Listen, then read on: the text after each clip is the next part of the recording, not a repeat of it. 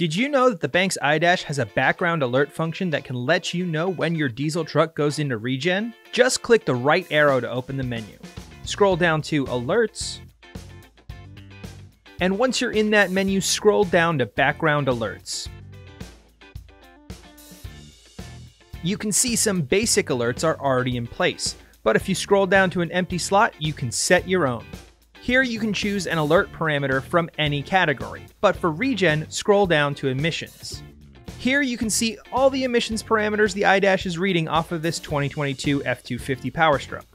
Select DPF regen status, then choose Set Limit.